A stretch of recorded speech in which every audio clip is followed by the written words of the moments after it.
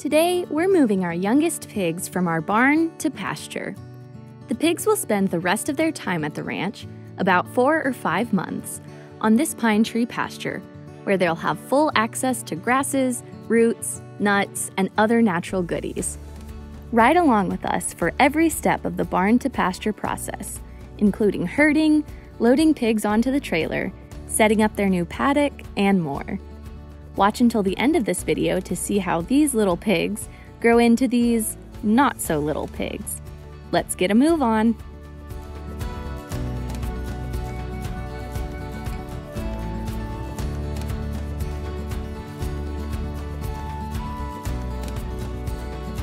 Here at Heifer USA, we receive pigs every 4 months all year long. When the piglets arrive, we settle them into the receiving barn, where they'll stay for the first 13 or 14 days. The receiving barn is set up to provide shelter, warmth, and comfort for the piglets to recover from their journey to the ranch. At first, the piglets will stay in the receiving barn and the adjoining corral space, where they start getting familiar with the electric wire we use to keep them inside their enclosure. After 5 or 6 days, when we are confident that they're accustomed to the electric wire, we give the piglets access to pasture for the first time. After about a week of grazing and exploring in the hillside pasture next to the receiving barn, it's time for the pigs' biggest adventure yet, moving from the receiving barn all the way across the ranch to one of our 3 designated pine tree pastures.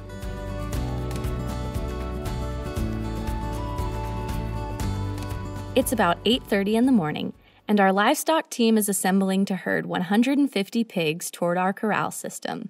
In addition to Christine, our livestock specialist, and Donna, our ranch manager, we also have our volunteer, Lizzie, and apprentice, Ra.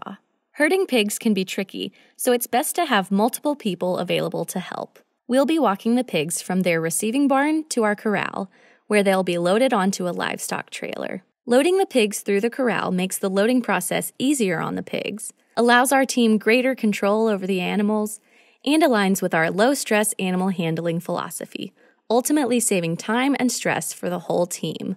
After waking the pigs up from their snuggly slumber, we encourage them to leave the barn on their own and make their way out to the hillside pasture. We use a few handling aids and techniques for effective, low-stress handling and herding. First, we wave these red sorting boards to direct pigs toward the corral. Sorting boards can also be used to block the pigs from moving in the opposite direction. Stay tuned to see how sorting boards come in handy in the corral. We also use a rattle paddle, which is essentially a long stick containing beads, pellets, or other small objects that make noise. This noise startles the pigs, prompting them to walk or run away from the source of the sound. To make an easy at-home rattle device, simply fill an aluminum water bottle with beads or BBs, screw the lid on tightly, and shake.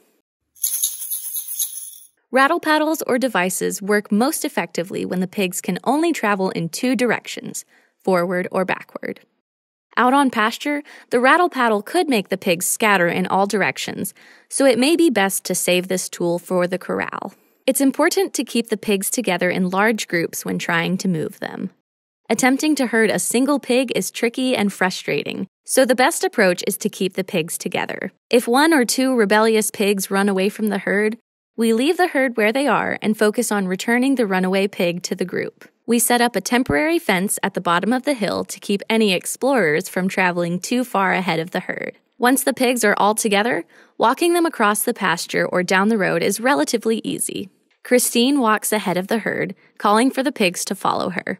Come on, pigs! The rest of the livestock team follows behind, making sure no pigs are lost or left by the group. Once we reach the corral, the pigs file in and we shut the gate behind them to ensure no one gets out. Well, almost no one.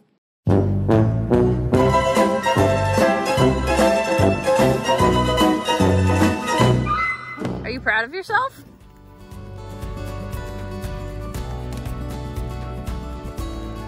Now that everyone is contained in the corral system, we move the pigs through the gates, down the alley, and onto the pig trailer, which we've backed up directly to the corral. While the pigs are in the corral, it's an opportune time to weigh them.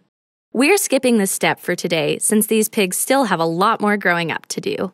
We'll weigh these pigs about 90 days after their arrival at the ranch and again before the first pigs go to processing.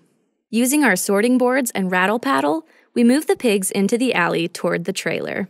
Today, as we moved the pigs through the corral system, we had a bit of trouble with pigs wiggling between or underneath the bars of the corral and returning to the larger areas. Because the pigs are still young and relatively small, the corral system wasn't as effective and we had to herd the same pigs through the alley multiple times. For a quick, easy, and effective fix, Lizzie tied some spare cattle panel to the trouble spots, and we were back on track for trailer loading. Since we're moving 150 pigs today, we'll need to take 2 trips, each carrying roughly 75 pigs. At the end of the alley in the corral, we've placed a wooden ramp so the pigs can walk up onto the trailer. Our pig trailer has 3 sections, each holding about 25 pigs. Once all 3 sections are full, we close off the corral's exit to contain the remaining pigs and lock the back of the trailer. Now we're ready to really get moving. This move is the biggest one the pigs will make here at the ranch.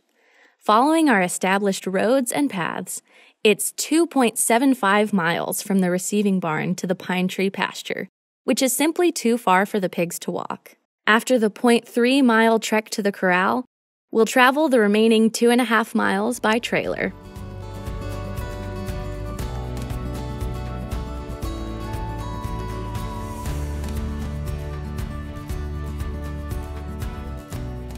At Heifer Ranch, we raise forested pigs, meaning that the pigs can graze on grasses and enjoy the sunshine, but they also have access to shade under the trees.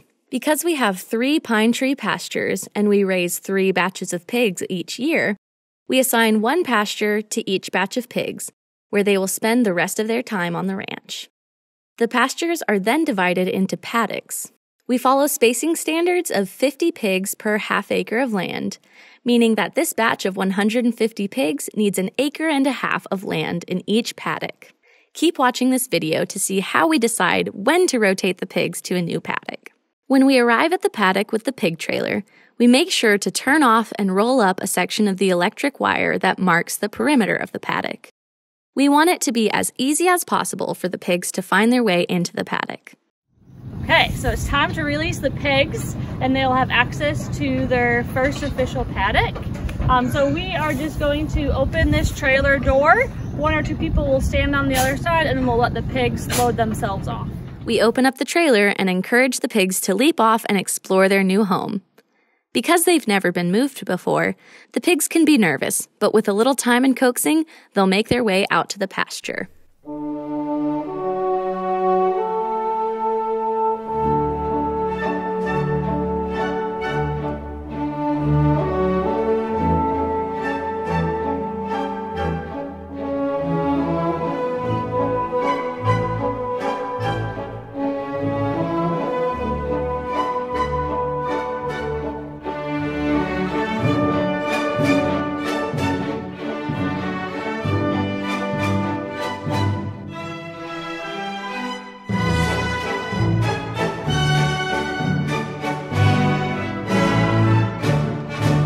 Before we head back to the corral for the second group of pigs, we need to make sure that the pigs in the paddock have everything they need to thrive.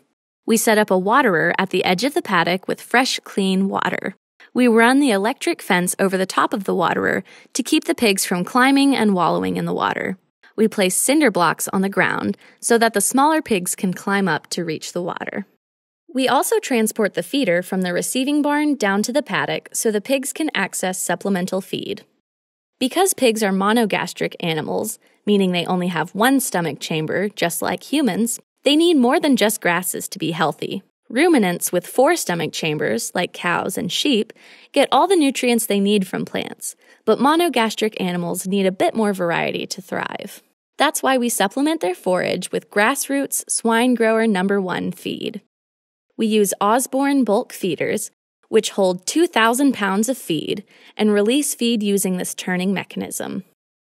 We aim to have 1 feeder for every 50 pigs, so this paddock will get 3 feeders. Because the pigs have been eating out of this kind of feeder for the past 2 weeks in the receiving barn, they have no trouble getting that extra snack out on pasture.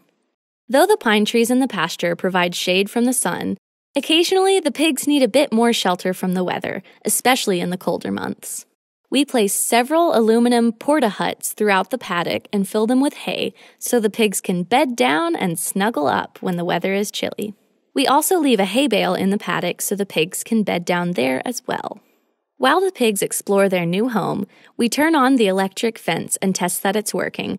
Then we hop in the truck and head back to the corral to start the process over with the second group of pigs. All right, we're mid-move. How are you feeling? I feel so productive, to be honest.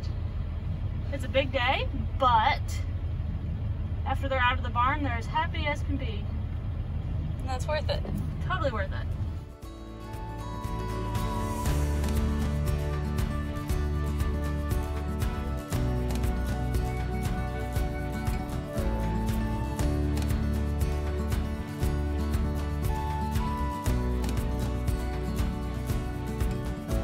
Pigs are notorious for rooting, stomping, and tearing up the land they live on, but this is all part of the regenerative process. After the pigs leave this paddock, grasses and cover crops will shoot up in abundance thanks to the manure and impact the pigs have left behind. We typically move pigs from one paddock to another every 7 days. Now that all 150 pigs are on pasture, we'll let them stay here for 7 to 10 days, depending on weather conditions. If we have a heavy rainfall, we'll move them sooner because the paddock will become muddy in the places where the pigs have started to root and eat grass cover. Apart from the weather, giving the pigs extra time on this paddock is beneficial for a few reasons. Because these pigs are still small, they won't impact the soil as quickly or as noticeably as the bigger pigs. With extra time, we can achieve the same amount of positive animal impact.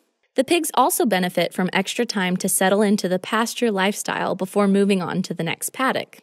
Though we use low-stress animal handling techniques, the big move from barn to pasture can be exhausting, so it's important to allow the animals time to recover before moving them again. All of the pigs' following moves will be easy, just shifting to adjacent paddocks within the same pasture. Once they understand the moving process, they'll practically move themselves. With all of the pigs on pasture, we now have an empty receiving barn to sanitize. We clean the receiving barn as soon as possible so that sunlight and time can kill off any remaining bacteria before we receive the next batch of pigs in 3 to 4 months. To see the entire process of raising pastured pigs, check out our video, Raising 400 Pigs on Pasture, or our Pastured Pig production live stream for answers to all of your questions about raising pigs. Thanks for riding along on the Great Pig Move. Stay tuned for more farmer training videos as we raise this year's pastured pigs, and be sure to subscribe so you'll be notified every time we publish a new video.